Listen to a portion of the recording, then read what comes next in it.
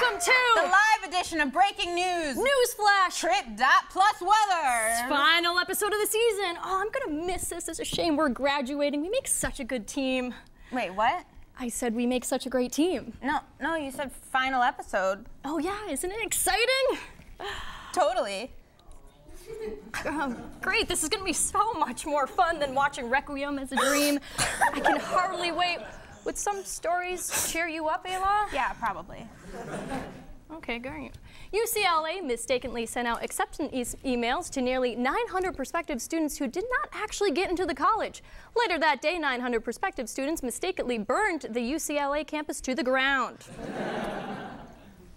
After the text from Hillary meme took over the internet this past month, Hillary Clinton herself has become hip to the craze. She sent the creators, Stacey Lamb and Adam Smith, a signed copy of the meme, thanking them for the lols and signing it Hills. Now, if only I could get ridiculously photogenic guy to return my calls. 11 Secret Service agents were fired last week after reports emerged that they had rendezvous with Colombian prostitutes. The agents insisted that the women were merely terrorists and that they apprehended repeatedly. What was supposed to be an impressive display of North Korea's technology and power failed miserably after the rocket stayed in the air for less than a minute before crashing into the Yellow Sea. Sounds pretty familiar, isn't that right, Maurice? Ayla, are you okay? Oh my God, I'm totally great. I just can't wait to do this next week. Next week, you're acting a little... Never! Don't talk to me like that. Ayla, I think you might be going through the stages of grief. I guess this would be called denial. I deny that.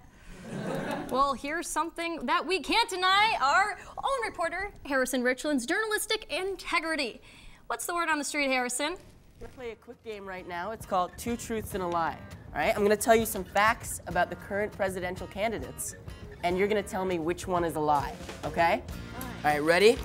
Newt Gingrich worked at an IHOP to pay for his education. Ron Paul received his medical residency in obstetrics and gynecology, and Obama served as a community organizer in Chicago. Which one is the lie? Hopefully Ron Paul. Mitt Romney did two of the following three things. Did he serve as governor of Massachusetts, lose the U.S. Senate seat to Ted Kennedy, or become a member of the famous R&B group Boyz II Men? He did not become a member of the famous R&B group Boyz II Men.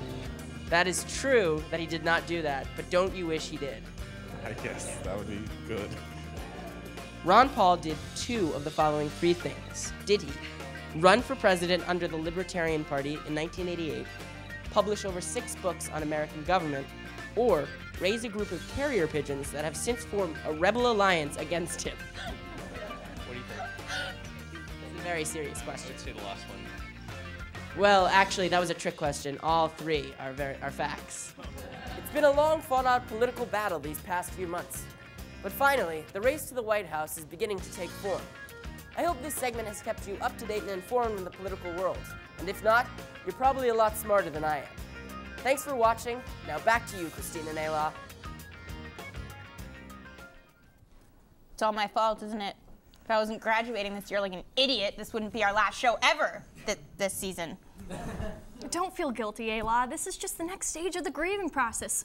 Soon you'll come to terms with all this. Thank you, Christine. I actually feel like a weight has been lifted and then dropped a little on one side, but then you catch it again and it's cool kind of situation. It's funny you should mention that because you know what else is heavy? Babies! A Spanish nun has been charged with orchestrating a baby theft ring. Here to comment is the accused sister Maria Gomez Balumba.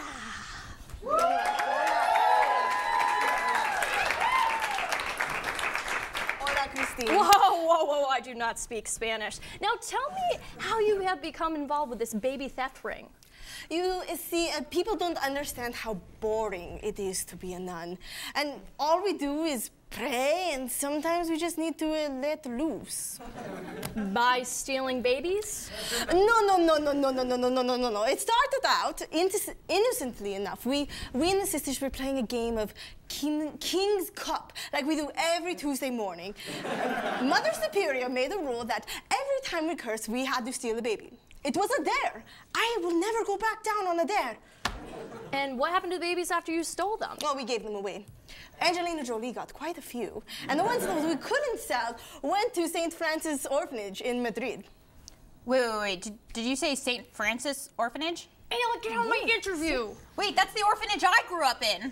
You grew up in a Spanish orphanage? Yes, the nuns told me that my mother died in a freak ventriloquist accident.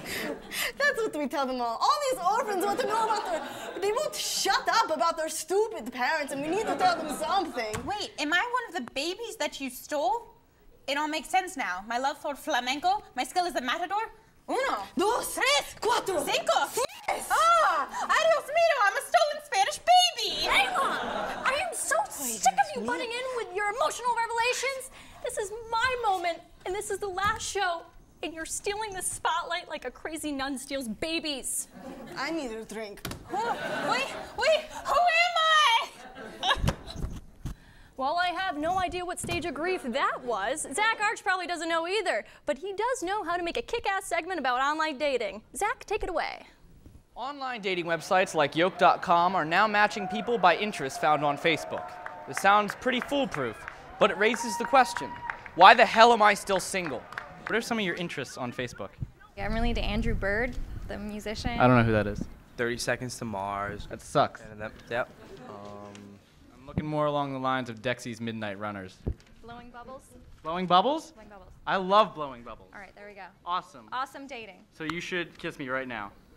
I'm good. I have never and will never have a Facebook. Then how'd you guys meet? Ultimate Frisbee? Ultimate Frisbee, like in real life or like a page, like on some website? It was a club with music and dancing and things like that. That sounds like a lot of work. I can literally just roll out of my bed and friend request people. Do you want to be my virtual girlfriend? What's a virtual girlfriend? Is that? Virtual girlfriend is like we never have to meet in public. Don't check my my Google history. All right? Why? Don't ask questions. Excuse me, did you guys meet on Facebook? All right, so you're DTF, right? Down to Facebook? Well, after a long time of playing the field, I'm happy to report I finally found true love. Her name is Siri, and we are really happy together. She listens to what I have to say, and she really cares about my interests.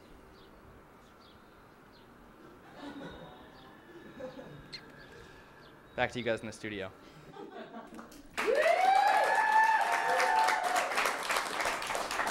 Come on, Ayla, it's not that bad. I mean, think of all the good times we had. Like, remember we got to interview Alan Rickman? Yeah. Or Donald Draper from Mad Men came on the show. He was pretty hot. He was, wasn't he? Or when Dan Hallebrick would sing us those cute, cute little songs. Yes. Well, he's got another song right here for us right now. Here to tell us all about his plans for the summer of 2012, musical analyst guest Dan Hallebrick.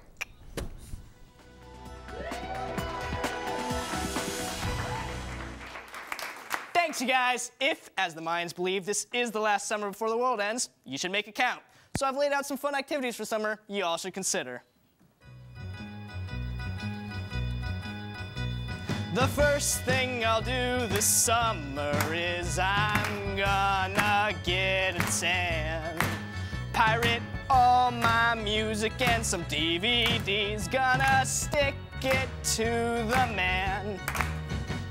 I'll knock over major retail stores, kidnap a person or two or three. Gonna topple a third world government, start a bloody, bloody coup. That's it. Wow, my problems suddenly seem a lot less significant. Thank you, Dan. Now, Fox News has found and fired the mole who had been writing insider columns for Gawker.com. Here to discuss the scandal, we have the mole himself, Fox executive Joe Muto.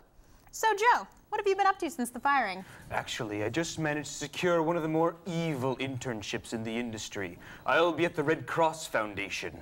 Wait, what? Don't be so naive, Ayla. They're drinking the blood. What sort of qualifications did that job take? Well, to get the job at Fox was my greatest triumph. It required a pretty hefty evil resume. For them to even read my application, I had to push skating with the celebrities through to production and invent those perforated pages that always tear in half. That was you? Curse you, Muto! To get the gig with the Red Cross, I proposed that puff of air to fill up the second half of the chip bag and the phrase, YOLO. What are you even majoring in? Criminal law. Well, that's surprisingly noble. I agree. If criminals don't write their own laws, then who will? That's not what that is. So you're just interning your way back up the evil corporate ladder to Fox. Well, yes and no. Becoming the Fox Mole was only the beginning. But that was your end of your job at Fox. The Fox canceled Arrested Development. I want nothing to do with it. I mean, I'm pretty evil, but even I have my limits. But it's not the Fox I want to be working for anyway. It's the mole. What? The only creature more sinister than the Fox himself, my Mole Man King. You're working for the mole people? What do they even want? Fox was just the beginning. We're taking down the entire paid cable universe. Wait, Fox Mole, you're not suggesting. This internship is merely the nipples on this Batman suit of sheer evil. I will be a servant to the great Mole Man race. All right, Fox the Joe Mole, everyone.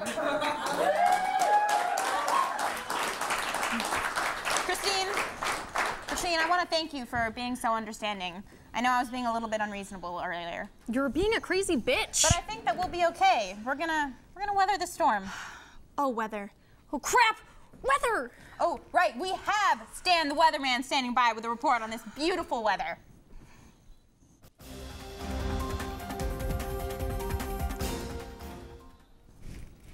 Oh my God. It appears Stan was just mortally injured by a lava lamp accident. Ah, damn his love of 70s novelty items. Man, that guy really has the worst luck. I always thought it would have been the pet rock. Well, that's our show for tonight. I'm Christine Ryan. And that's Ayla Davidson on behalf of all of us here at Breaking News. No, wait, Christine, I'm not ready to close the show yet. I can't do it. Oh, come on, Ayla. You've had this entire episode. No, I'm not leaving. You can't make me. You're right. Can we just get the executive producers in here? Dan, Julie? Ayla, you have to close the show. We're running over time. You never had to deal with us alliance then. Never. Okay, but I can't. I'm not ready to say goodbye. I mean, I'm not ready to say goodbye to you or Christine or Harrison or Don Draper. Dan, why don't you let me take care of this? Donald Draper! Calm down. It's actually John Hamm, but whatever. Look, Ayla, life is like a carousel. It'll spin you round and round, and maybe you'll be afraid, but you can't let yourself fall off, because sometimes all you can do is hold tight to the prettiest horse and try not to throw up on your grandparents. But that's enough, because once you step off the ride and go to play skee ball and rot your teeth on overpriced cotton candy, you'll realize that it was all worth it. And the fear, it never happened. It will shock you how much it never happened.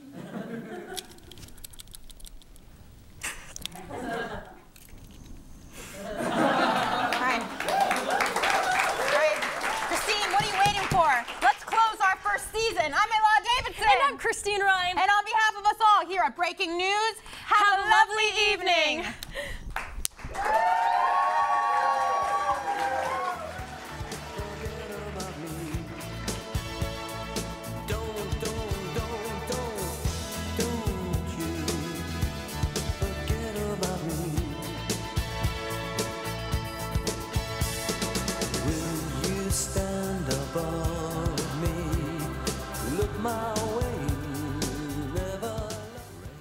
So, Mr. Draper, I know that you're an ad man, but have you ever considered hosting a news show? Hosting? No, not really. But I do have a lot of respect for what you guys do here. I know when I was young, my father used to say to me, journalism is the soul of political discourse, the heart of democracy. And without it, society is just bound to... Are you guys even listening to me? What? God damn my sex appeal.